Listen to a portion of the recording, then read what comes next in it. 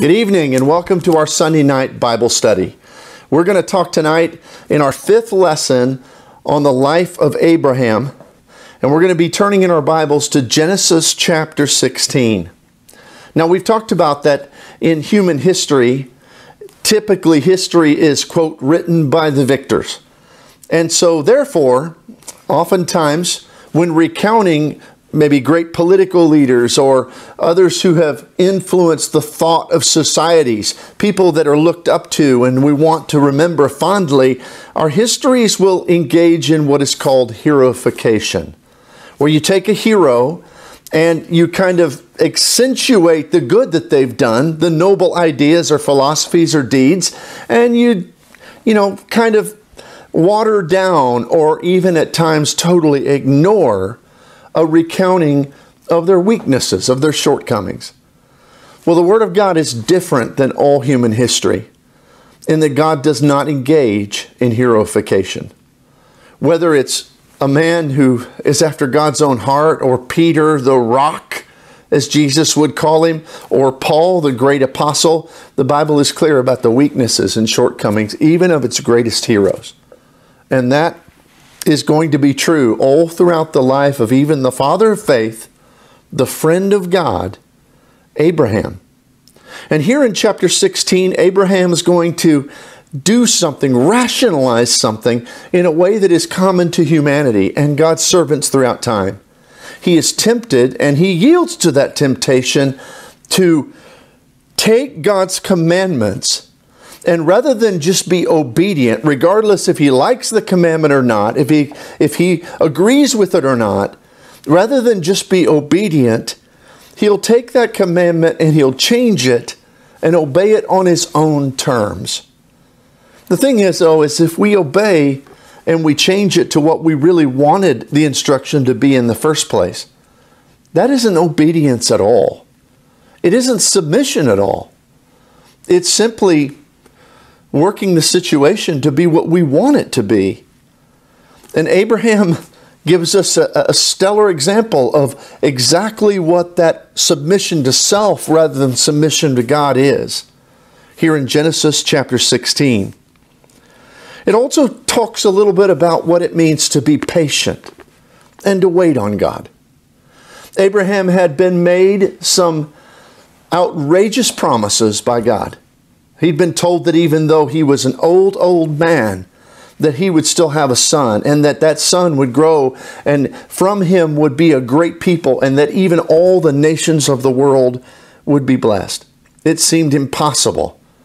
But Abraham trusted God. He knew it wasn't impossible for God. But rather than waiting for God to see that promise fulfilled in God's timing, in God's way, he and his wife Sarai, they run ahead of God. And that's recorded here in chapter 16. Now, another character that we're going to be introduced to here is Hagar. And Hagar's life, I'll tell you, of all the Old or New Testament characters, Hagar is one of the ones that my heart always goes out to the most. Although she's always a side character in the story of Abraham and Sarah, she is one of the most heartbroken people. And we can see it as we read the text, but more importantly, the text is abundantly clear that God sees her pain, her struggle, and her suffering. So let's dive in and read verses 1 through 6 of Genesis chapter 16. Now Sarai, Abram's wife, had borne him no children, and she had a female Egyptian servant whose name was Hagar. And Sarai said to Abram, "Behold, now the Lord has prevented me from bearing children. Go to my servant, and it may be that I shall obtain children by her." And Abraham listened to the voice of Sarai. And after Abram had lived 10 years in the land of Canaan, Sarah, Abraham's wife, took Hagar the Egyptian, her servant, and gave her to Abraham, her husband, as a wife, and went in to Hagar, and she conceived, and when she saw that she had conceived, she looked with contempt on her mistress. And Sarai said to Abram, "May the wrong done to me be to you. I gave you my servant to your embrace, and when she saw that she had conceived, she looked upon me with contempt. May the Lord judge between you and me." But Abram said to Sarai, "Behold, your servant is in your power. Do to her as you please." Then Sarai dealt harshly with her, and she fled from her. Now, this first section of 6 verses tells us how Sarai and Abraham run ahead of God, how they insert in God's commandment their own way of making that commandment be fulfilled, their own twist, their own desires, and how their impatience causes them to run ahead of God. Unexpected things result, as they often do when we try to play God. God had made a promise and had a destiny for their lives, and we need to pay attention to that, because the Scriptures don't isolate that idea of destiny and purpose and God's desire for us to simply the named heroes of the Bible. In fact, when we look over in 1 Thessalonians chapter 2, verses 13 through 17, Paul will write, he says, "And we also thank God constantly for this, that when you received the word of God, which you heard from us, you accepted it not as the word of men, but what it really is, the word of God, which is at work in you as believers. For you, brothers, became imitators of the churches of God in Christ Jesus that are in Judea. You suffered the same things from your own countrymen as they did the Jews, who killed both the Lord Jesus and the prophets and drove us out to displease God and to oppose all mankind, by hindering us from speaking to the Gentiles that they might be saved. So as always fill up the measure of their sins, but wrath has come upon you at last. But since we were torn away from you, brothers, for a short time, in person, not in heart, we endeavored more earnestly with great desire to see you face to face." You see, he talks there about how God had a plan for the Thessalonians.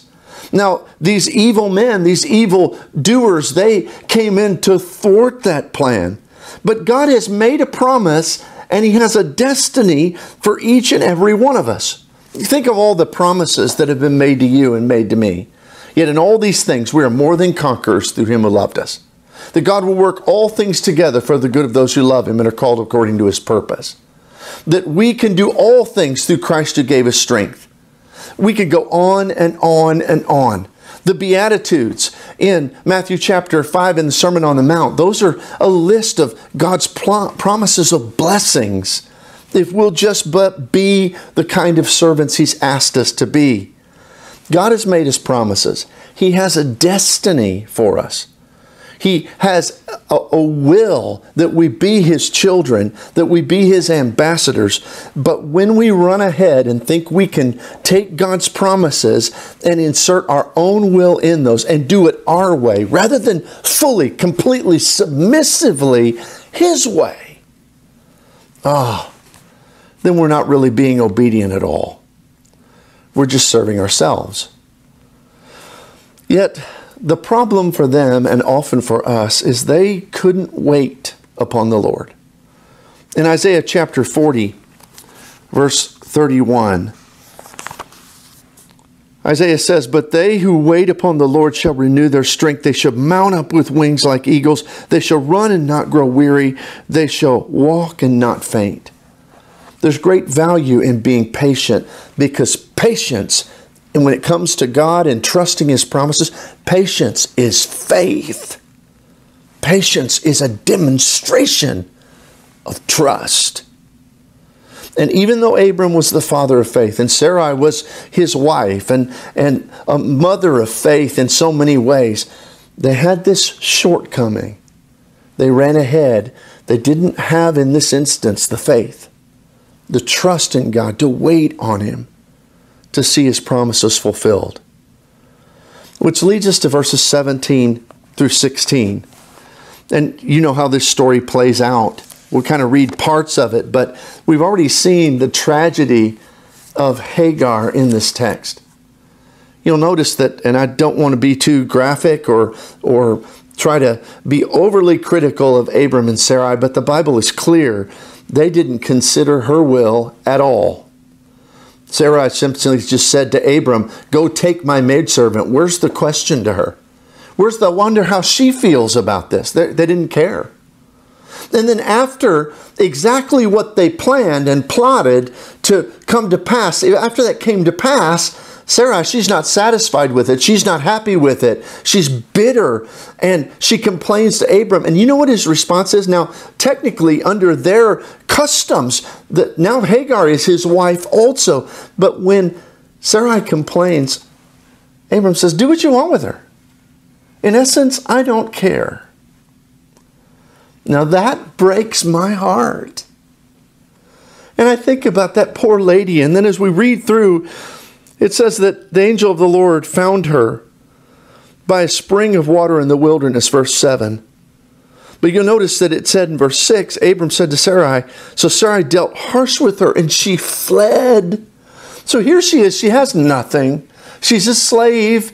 She's been mistreated and abused. And then the one man that now she's his wife, he doesn't even care what happens to her. And now she runs away, and all she can do is weep in the wilderness. The angel came to her, and he says, Hagar, servant of Sarai, why have you come from here? Where you're going? She said, I am fleeing from my mistress Sarai.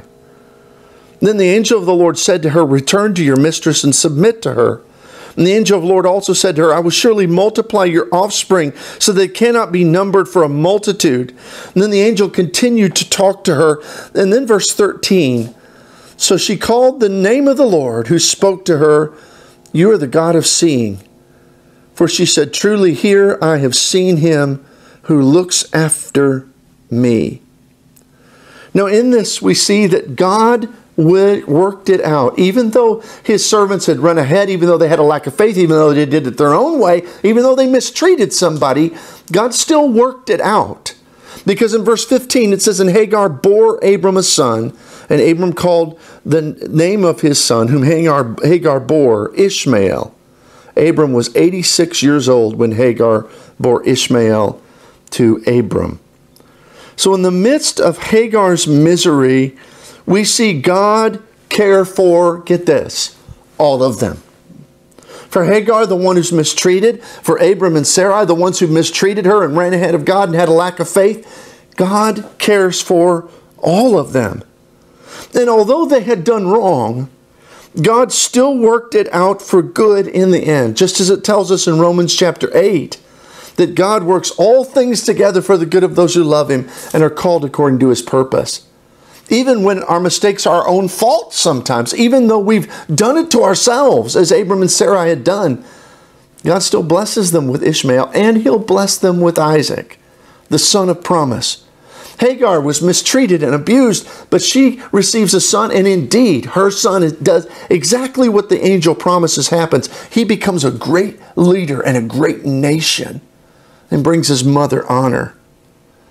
So God can still work it out. And when I've made mistakes, when you've made mistakes, what a comfort that is. To know that God, when we turn back to him, and like Abram and Sarai, they didn't turn away from God. Even though they had run ahead and had a lack of faith, they still continued to serve him.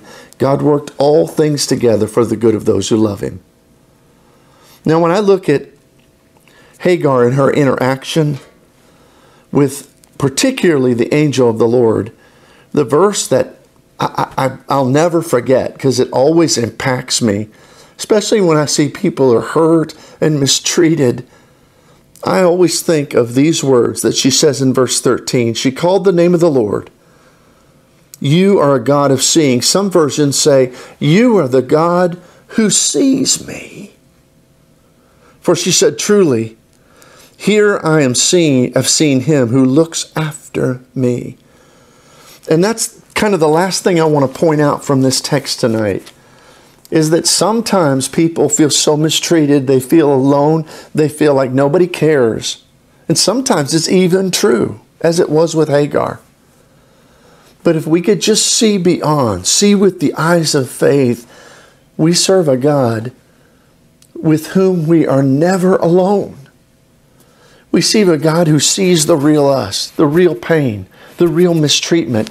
And we see a God who cares.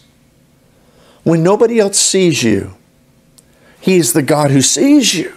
When nobody else sees me, He is the God who knows. He is the God who cares. So I pray that you'll take that with you this week. You know, as we look at this, there's so many lessons to learn. We know that we shouldn't run ahead of God. We have to trust Him. The greatest exercise of faith sometimes is to wait on Him. But we can know that even when we've made mistakes and the problems in our life are our own fault, which many, many times they are, that God can still, if we'll continue to turn to Him in faith, He can still even work that out. But we also can know that when we feel at our worst, when life has its beat down, and we feel that nobody cares and nobody sees, we have a God who sees us and who cares.